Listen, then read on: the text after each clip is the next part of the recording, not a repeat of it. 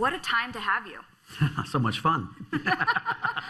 So if you look at everything that's happening in the market, of course, let's go back even just a couple of weeks now to the Luna situation, because that was something that you were intimately involved with, and now it's a good time to kind of look back because it hasn't been the only one. If you look back, what are some of the lessons learned? Yeah, listen, I think Luna was the first kind of part of this crisis, and it started a daisy chain of events. And if there's a lesson learned, was that the industry, plenty of retail investors, really had very, very little concept of risk management. And listen, what was interesting about Luna was it was very transparent, right? It was all public, it was all on the blockchain. People knew if they paid attention the bet they were making. The bet turned out not to work, and it unraveled very quickly. What I don't think people expected was the magnitude of losses that would show up in professional institutions' balance sheets. And that caused a daisy chain of effects. Companies like Celsius and Three Arrows and Genesis and blockchain.com and you name it, they're all this is all public information now, had exposure. And then the Three Arrows situation, which we'll see, if it was legitimate or if there was fraud involved, really started that flywheel of credit losses. And it turned into a full-fledged credit crisis, right, with complete liquidation and huge damage to confidence in the space, into the infrastructure of the space. 3, 4, 5, 6 big institutions either declaring Chapter 11 or de facto doing the same thing by putting up gates and stopping retail deposits from leaving. I used to say, not to be an I told you so, but I would stay with talking to industry groups. I was like, we need to self-regulate or the regulators are coming. And when you look back, there was very little self-regulation. There was inane risk management where companies took massive leverage, took asset liability mismatch, which means they had short-term deposits and they lent them out long. I mean, those are the two ways people always go bankrupt. This is a tale as old as time. And it happened in lots of ways. That's greed, that's ignorance. It's frustrating as heck because, at times the whole industry looks like a bunch of idiots.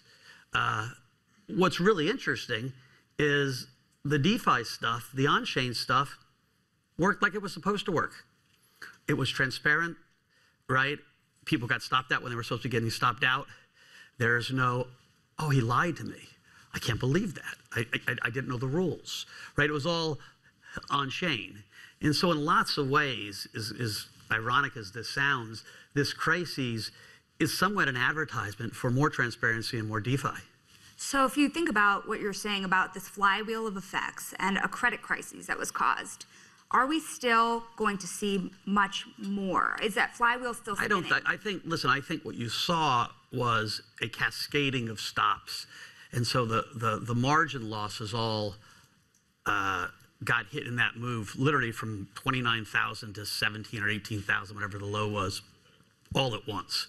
And I had hoped this year, 2830 would be the low, and I was darn wrong because I didn't realize the magnitude of the leverage in the system. So we had that deleveraging really fast.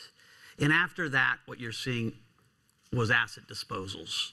And so once you deleverage, you still have, if you're a company that's gone bankrupt, you owe your creditors back the money. So if you have a pile of stuff, it needs to get sold. And so you saw a lot of that in the last couple of weeks. A couple of the big credit funds were just selling their wrapped Bitcoin, selling their ETH, selling their liquid stuff. I think lots of hedge funds are out of business and they don't know it yet. Once the redemption notices come in, people are like, you've lost 60% of my money. Give me back the 40 cents. Right? I think there were 1,400 hedge funds in the space. That's up from 400 2 years ago. It won't surprise me if that number heads back to where it used to be. And so that weighed on the market and will continue to weigh on the market some as asset sales happen. But I think the worst happened. And now we're rebuilding. We've had a couple good days in a row. There's a good story with Ethereum and the merge. The global macro markets are at max bearishness, right? Like the Bank of America put out a piece today that said they haven't seen equity bearishness like this since October of '08. And so you might see a respite here for a while, though we won't get a sustainable next leg of the crypto bull market until a little bit more of this damage is healed and a new narrative emerges. And to that end, that's an extraordinary amount of liquidations that you see coming, thousands, many thousands. And so if that is the case, how is there not more pain? How is there not more selling? Listen, when you hit max fear, that normally is a bottom. I'm not saying 100% we had the bottom, but it feels like that was a pretty good shot at it. And so you can go for long periods of time where you have ranges. You go up a little on enthusiasm and someone has to sell it. And, that selling's not forced selling right now. And so we had the forced selling. That's the most pain. There's no more forced selling. There's no leverage in the system. And so I don't think you'll see a lot of forced selling. And people aren't going to give up on crypto. You have to remember, crypto comes from a belief that the traditional institutions are less trusted, right? Our central banks aren't responsible, that our politicians are moving to becoming populist and spending money they don't have. If you look around the world, and if you look around the US, trust is at an all-time low. We're looking at a potential election of Donald Trump and Joe Biden. People want to shoot themselves, right? And so to think all of a sudden trust is healed and we're all going to be good is insane. The Fed has a brutally difficult job. We had 9.1% inflation headline last month. We see the economy slowing dramatically. The Fed funds curve is saying, well, they're going to hike 2.5, 3 more times, and then they're going to cut 75 basis points. That's a wacky shaped curve. Jay Clayton's back there. Jay Powell has a really tough job, right? He needs to kill inflation expectations and bring inflation back heading lower, but pretty soon people are going to be screaming recession. And will he be able to land that plane? Maybe, but I think the markets will bet he's going to flinch. He's going to have to stop hiking rates before inflation really gets cemented. And then if they have to cut, you're going to see inflation take back off. And so the macro case for crypto is still there. So let's talk about some of the central thesis, and that's trust. And to your point earlier that you made, a lot of retail investors have lost a lot of money. And in this kind of world where we're seeing bankruptcy proceedings and we're seeing, large investors versus small investors, line up for claims, some of them with a lot of money on the line, how does the retail investor get protected anymore? Well, one of the most frustrating things is that breakdown of trust. I have a wrestling coach friend of mine that had a huge amount of his savings in crypto. And then he told me I knew he had money in crypto and he had Bitcoin, and he'd call me for advice. And then he said, oh, it was all with Celsius. And I was like, oh, you gotta be kidding. And he said, what do I do? I was like, you broadly wait, you file your claim, and who knows what you'll get back, but you kind of write it off in your head, and hopefully it comes back and you get 40 cents on the dollar, or maybe more, maybe less. Yeah, that's absolutely no good. I think probably, the regulator, you could ask Jay, they have a tough job. The SEC under Gensler was in the offices of both BlockFi and Celsius, right? They had already made a settlement with BlockFi. But they were allowing these institutions to take a huge amount of leverage, take retail deposits in, gamble them like they were hedge funds.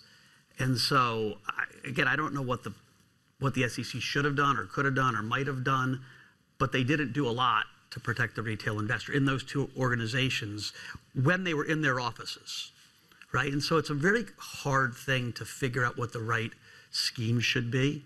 I think investors are going to learn to be a little more leery of who they trust, right? Even, crypto at some exchanges, is the exchange well capitalized? Do they have insurance? Can they use your crypto to be joint? I mean, what was interesting in these cases is normally if it was a retail institution in TradeFi, retail depositors stand way above the senior creditors.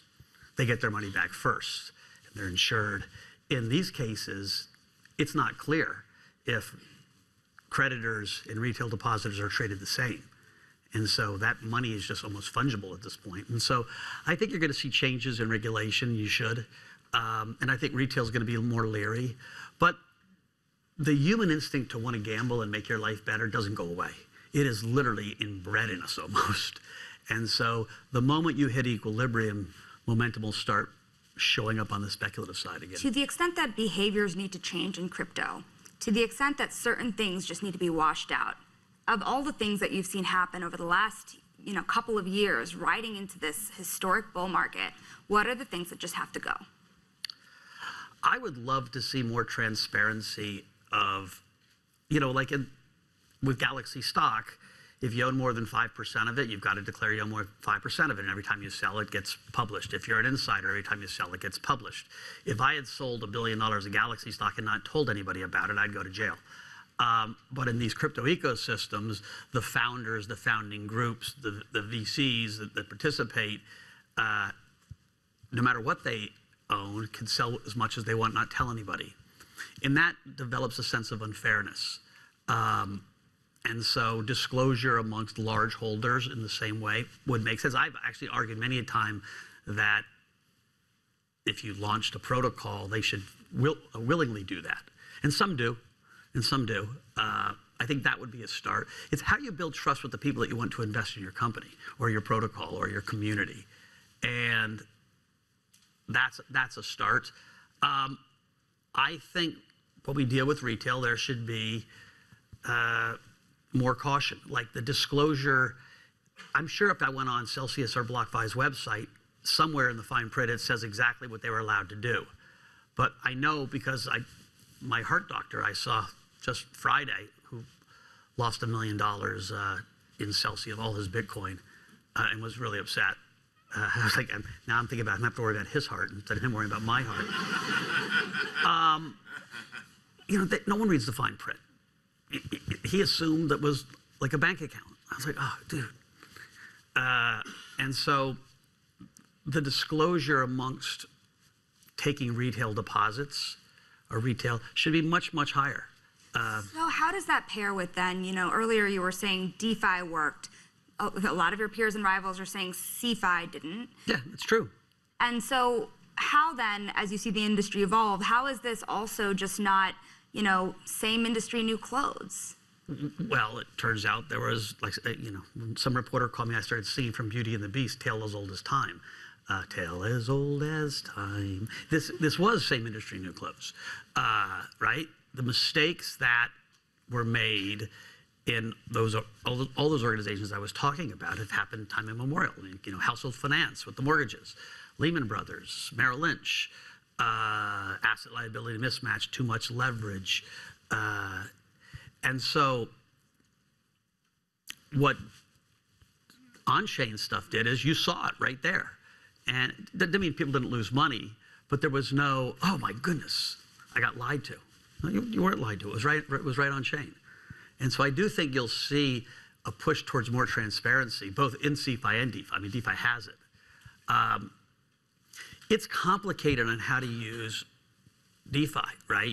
If you're the wrestling coach from Iowa and you're not a complete computer nerd diving in or a crypto degen and you want to participate, it's difficult to figure out how to get your money onto Aave Pro or Aave or Compound or, move money from MetaMask to, that's all really complicated. And so one of the things I think you're going to see in the industry is an acceleration of better user experience, user interface, much more intuitive ways for people to invest. Speaking of investing, I asked earlier about the washout in the industry among investors, among funds, but what about projects themselves? If you kind of have to realign the way you invest in the wake of this crypto winter, how are you rethinking your entire portfolio and what are you now avoiding? Listen, I still think Bitcoin is really unique in that it's got a lane of store of value and that it's kind of an anti-populist asset. And I don't see politics not being populist, and populist governments spend more money than they have. And, you know, if it wasn't for Joe Manchin, we'd really be going the other direction. You know, he's holding the line of spending more money than we have. But the Republicans, you know, under Trump spent way more money than we had, and then the Democrats did, and I don't see that shifting. And so I think Bitcoin continues to have be an asset you need in your portfolio.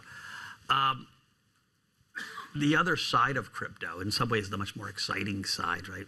Web3, this big blockchain that's being built, which will, I think, be based around Ethereum, but Polygon, lots of other players will have a piece of it, right? Ethereum will never be the blockchain to solve all solutions. It will be fast enough.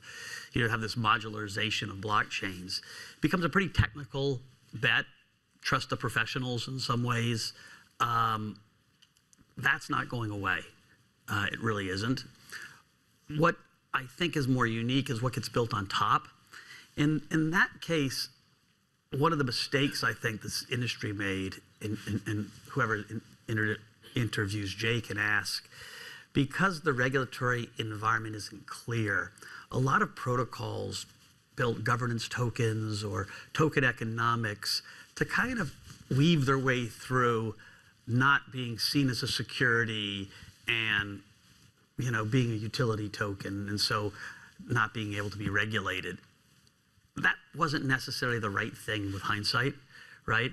Tokens should be intuitive to the investor on, hey, if I invest in Uniswap and everybody's using Uniswap, which is this beautiful decentralized exchange, I should profit somehow directly. It should look more like a security token than the governance token of Uniswap now. Or when I think of things like the B&B token, right? CZ's token, which he was able to pay all his employees in, which is kind of a miracle. You know, you were able to buy it originally and get a discount on the brokerage fees, but it was really used as a proxy of equity.